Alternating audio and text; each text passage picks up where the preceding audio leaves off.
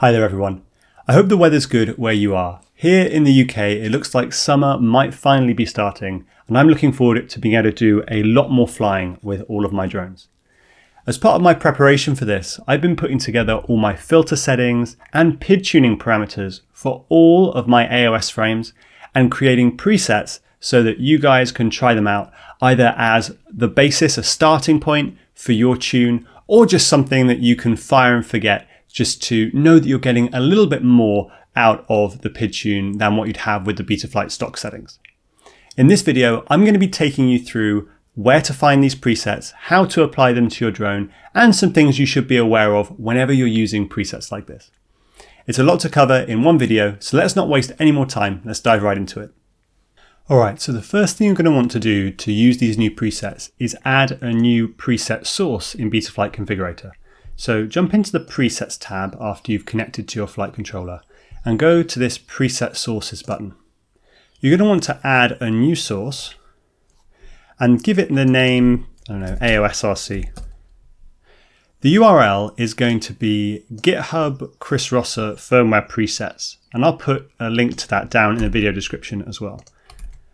Once you've added that URL, you should see a GitHub branch field appear. And the branch name you're going to want is AOS-RC. Once you've done that, hit save and then click make active. Once you've done that, you should just be able to click OK. And if you search for AOS, you should see all of these tunes and filter settings come up. If you're seeing this, that means that you've successfully added the source and we can move on to the next step. These presets cover all of the PID and filter settings that you're going to need for your AOS frame, but they don't cover all of the different configuration parameters. So before we apply the preset, I'm just going to run through a few checks that you can do to make sure that your quad is ready to go and ready to be set up with these presets. The first thing we're going to check is the board alignment. So hold the quad with the nose pointing away from you. And in the Setup tab of Configurator, click this Reset Z-Axis button, and now the quad should be pointing away from you on the screen. Tilt the nose forward, and the quad should nose forward. Tilt it back, the quad should tilt back.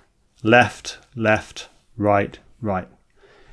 If it doesn't exactly do what you do with the quad in your hand, then there's something wrong with your board alignment, and you can adjust that in the Configuration tab.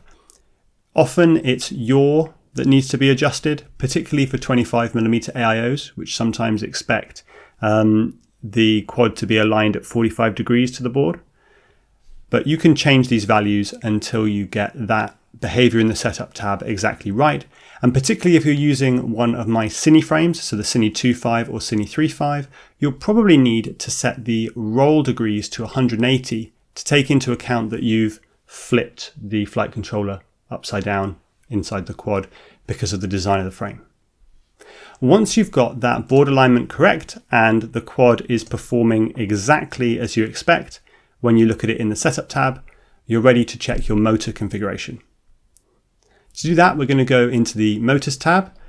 We're going to want to check that motor direction is reversed and that that's ticked, because all of my tunes assume that you're going to be running props out, because props out is just a superior configuration in terms of flight performance to props in. So we're always going to be running props out. So make sure that's ticked. And then go through the reorder motors and motor direction wizards if you haven't already to make sure that the motors are correct, the order is correct, and also that the rotation direction is correct. Again, just check this diagram, making sure that the motors are spinning in the direction this diagram says and that motor direction is reversed. The next thing we're going to check is that bidirectional D-shot is enabled and working. So to do that, we're going to turn on bidirectional D-shot, and then we're going to look over here to the error rate, and we're going to plug a battery in and check that that error rate goes to 0. There we go. And that shows that bidirectional D-shot is working correctly. If for whatever reason it's not for you, then you're going to need to update your ESC firmware most likely, making sure that you're running BlueJ or the latest BLHeli 32, 32.9 or AM32, one of the ESC firmwares that supports bidirectional D-shot. Once your board alignment and motors are configured correctly, applying the tune couldn't be simpler. You just select your frame and have a look through the options. So you can choose to apply the filters automatically when you're applying the tune, and I would recommend that you do this. And you can also look through and choose your RC link, because the RC link settings are really important for getting the most out of any PID tune. So you can select whatever RC link you're using, be it ELRS, FreeSky, DJI or Crossfire. Just pick the one that's most appropriate. Or if one of these doesn't suit what you're trying to do, you can apply another preset separately. So if you're wanting to use a different type of RC link, don't select any of these and go and apply your preset after you've applied the tune, and it should work just fine. There are also these options which you can look through, which I would recommend. So battery sag compensation, no stick deadband, to allow the quad to arm at any angle, and also props out. So that's recommended. I would run props out on every quad, no matter the size. And so I have this ticked automatically. But you do need to make sure that you check your motor direction, because applying a preset like this won't change the motor direction. It'll just tell Betaflight that you're running props out. So you have to make sure that separately you check your motor configuration and that you are running props out. Once you're happy with all of these options, I'm going to pick ELRS because that's what I'm running. Then you can just click pick and save and reboot. And that's going to apply the configuration to the quad. If you're just looking for a preset that you can fire and forget and then go and enjoy flying your AOS frame, then that's all you need to do. If you're looking to get the maximum possible flight performance out of your build, there are a couple of steps that you can take after applying the preset, which can make things even better.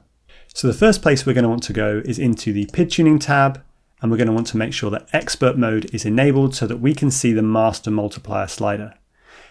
Now, I typically have my master multiplier set a little bit higher than what's in the preset.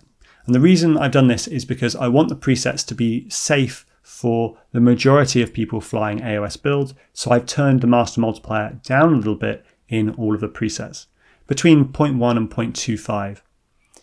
If you want to get even more flight performance, you can turn the master multiplier up, go in steps of 0.05 or 0.1 until you see a nice improvement, or until you start hearing rough sounding motors or oscillations. If you start hearing that, you need to turn the master multiplier back down. In general, if you have a very clean build, you should be able to increase the master multiplier a little bit from what's in the preset. If you have a build with a lot of vibration, then you may not be able to increase it, and you may in fact need to turn the master multiplier down a little bit. This is why it's really beneficial to have a very clean build, both a low vibration frame and a low vibration build overall, so you can get that master multiplier up as high as you can. Once you have that master multiplier where you want it, just hit save. The next thing we're going to look at is the RC smoothing. Now we're going to want RC smoothing on, set point set to auto, and then we're going to be wanting to look at this auto factor.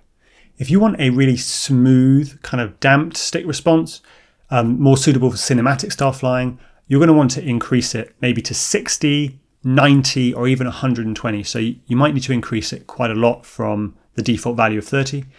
However, if you want a very sharp race-like response, you might find that you can get away with decreasing the auto factor a little bit down to maybe 25, 20, or even 15.